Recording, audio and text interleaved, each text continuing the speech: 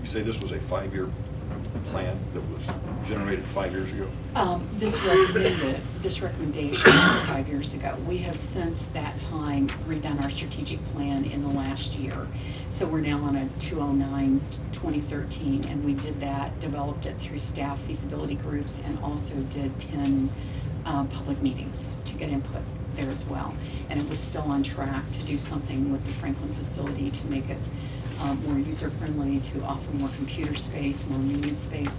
The thing, if you get a chance to read this article, it talks about just how communities are coming to see together they can share spaces for meeting spaces, for the type of programming that is kind of unique. And we're looking, as Fred mentioned it, you know, we're some really smart things that we could partner with. We do a lot with extension services now, with maybe the law library, we partner already with the historical society and with the genealogy collection there. So those are some things we're looking at, and those are all in our new plan. The reason I brought this is because there's been a lot of questions about why did the library do what it did when it did it. It's a very slick, it is a progression, and hopefully this helps you a little bit understand that it wasn't just something, the board made the best decisions they could with the knowledge they had. You know, I shared with someone, when I came into my job, there was a study there that said there'd be no growth in Franklin for 10 years. And obviously we know that just wasn't true. So it's, you take the knowledge you have and you try to make decisions, and that's why we think this time, lesson learned, let's really study, let's really see where we're at before we go out to do this new project. Okay, so on your conclusions page here, are the square footage numbers that I'm looking at current thinking? Their current thinking, we will, as I said, in our lingo, we call it a program, but it's really kind of a needs assessment feasibility study that we'll go back and take a look. Trafalgar came in at 21,000. Yes, the 90,000 gross is if we are to combine the library with administration. As you know, currently we have our administrative spaces. We've pulled those out into a separate building, and then that makes it look more like a 70,000 square foot library. But we're going to go back and re-examine all that. See, when I drive by the Trafalgar Library, that's the largest building in Trafalgar. That thing is huge. Mm-hmm. And I get thanked daily for our vision that we know that community has already had 3 major changes because of that library. And I'm looking at 90,000 gross square feet in downtown Franklin. Where in the world could we put that? Are you talking about a skyscraper or what? I'm not talking about a skyscraper, but we're talking about something that hopefully would fit the whole downtown physique and look. So I'm definitely a 2-story building. Is there room in downtown Franklin to put a 45,000 square foot footprint? We are seriously looking at it. Yes. We believe there is, yes, we do. Are we talking about demoing an area or what? That would probably have to be done. We'd hope to use some of the existing property, and as Fred says, we're working very closely on, we'd hope to not be responsible for building the garage. We'd hope that parking need that we have, we're being told for 90,000, it's about 365 parking spaces by city ordinance.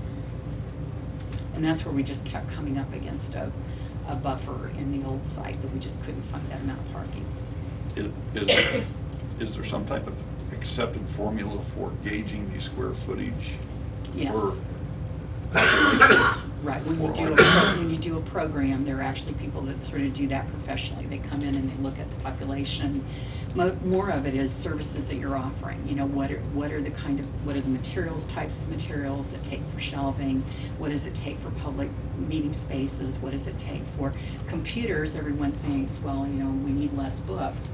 That's really not true, because we're finding people are flocking to us from book materials, AV materials. But a computer just takes up more space. That's all there is to it. You've got to offer a little bit of private space. You've got to be able to get them apart, and that's where we are just bursting at the seams at Franklin. And we have people waiting all the time to use the computers. I mean, these numbers are, I mean, they just blew me away. I couldn't believe it. So it's going to be 4.5 times bigger than the Trafalgar? That's only if we do administrative space. Again, the reality being that we are a county library system, and we are in Franklin because of history. We have administrative offices that take about 20 to 25,000 off the 90. So So this administrative, actually, like, out of Franklin, will be running, you guys will be We're in running the all? whole county. run the whole Yeah, county? I'm in charge of the county system, except for the city of Edinburgh and the city of Franklin are separate city partners. What increase in foot traffic do you expect? We've seen a good 25%, and that's usually what you see in the numbers, is that, you know, and that's, this article talks about that that's what developers are seeing is the amount of foot traffic you see in the downtown area. What you start, I've been visiting libraries. I just came back from Chicago, visited two where it brought a new, in one instance, it brought a new condominium building, it brought new shops, it brought the city building right into the library complex.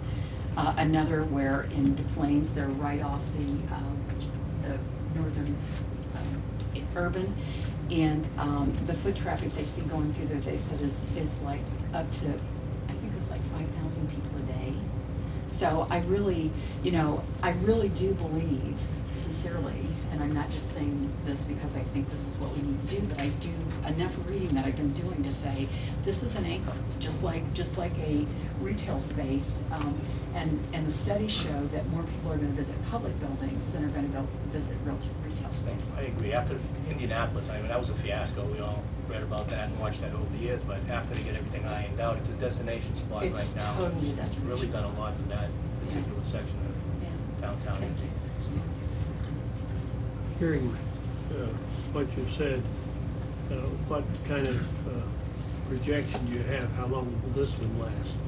You know, I think when you Wish built I had a one crystal 22 years ball. ago, I I know you don't have a you crystal know, ball, but what kind of, in other words, you bought land thinking you could expand that one. What kind of safeguards you're gonna put in that you don't get in the same? Well, type I of think boat you're gonna 25 years build, from now? you're gonna build something different than what we built currently, and that is with the right footers and all that you can go up, instead of we cannot build, we are literally just a bunch of timber setting on a concrete slab at the current building, so there's no building up, there's no adding on. That in the plans has to be long range. In my own estimate, you get much bigger than this. There are spaces that become manageable, and then after that, you have to start looking at a branch. You know, that you just simply can't contain it all in one. If Franklin were to quadruple in size in the next 20 years, there'd be no doubt in my mind that there's gonna have to be at least 1 or 2 branches. Have that problem. Some people would agree. I would kind of like to see it like on the conclusion page again, third paragraph, last sentence, based on the current estimate, the tax impact is manageable. I can give you that. Yeah, just to get an idea of the numbers, so we can see numbers what the increase would be. Because I noticed, you know, we're looking at 5 phases right now, so if we're looking at, I know you say you're not gonna use the whole 28 million for Franklin, but, I mean. And you can check the first 2 phases off, they're completed. They're completed. And the bonds will be paid off at the end of this year for the Trafalgar project. Okay, so that leaves 3 that would have So to be that funded leaves- through bonds. Right. And so what I'm passing out right now, again, is a sheet that Bell prepared for us. This is a history of the library's taxing rate. Now, for those of you that, you know, have been at this as long as I have, understand that for those first years, 96 through 202, that was when we were not using true market value for assessment. So in 202, we did that sort of transfer year. Then we went down to 203, where you start looking at true market values. And you can see that our rate has stayed right in an 8 to 10 cent arena. We're predicting for this new bond that it will probably be 4 cents. We're paying off the current bond at 2 cents. But I anticipate that our capital projects and our operating general fund will go down because our assessed value keeps growing. Now, as Fred's pointed out, we've got some issues with operating, and that's going to be the big issue. But we moved from, if I can share that, 900 square feet to 20,000 square feet, and we didn't add new staff within the organization. We've done it through attrition, we've done it through replanning, repositioning, and that would be the plan we'd have to have for this. We won't be able to add new staff.